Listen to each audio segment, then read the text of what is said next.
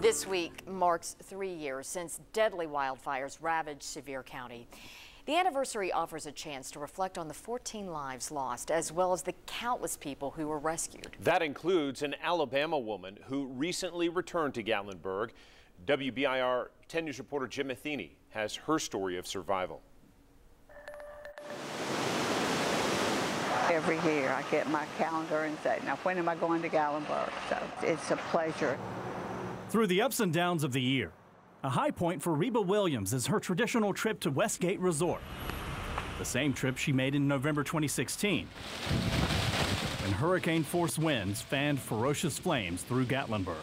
Got knocked on our door and we didn't know it was an emergency. Got on the elevator, it went down half a floor and the power went out. I started calling 911 and they would say, well, we're sending somebody to get you. After that first call at around 8 o'clock at night, Reba and her husband waited and waited, called 911 a few more times, but nobody showed up. The roads were blocked.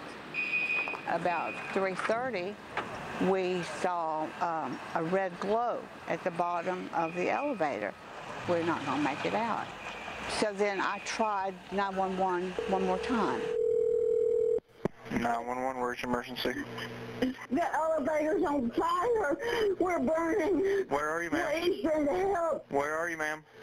Westgate Resort. He said, get to the lowest point in the elevator. You gotta go that way.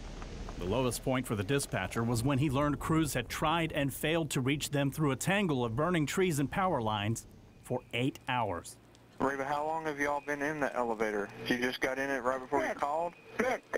Since 8 p.m.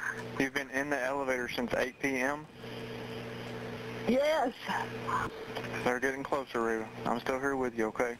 Of course, he kept saying somebody's coming, but I thought, it's like you tell your children it's going to be okay, it's going to be okay, and when it's really not.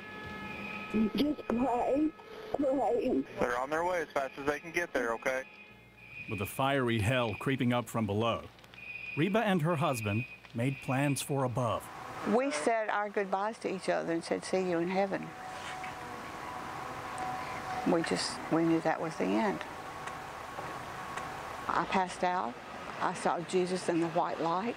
And about that time, I heard somebody say, ma'am, you've got to stand up. Fire crews pried the elevator open, rescued her husband, and carried an unconscious Reba down 3 flights of fiery stairs.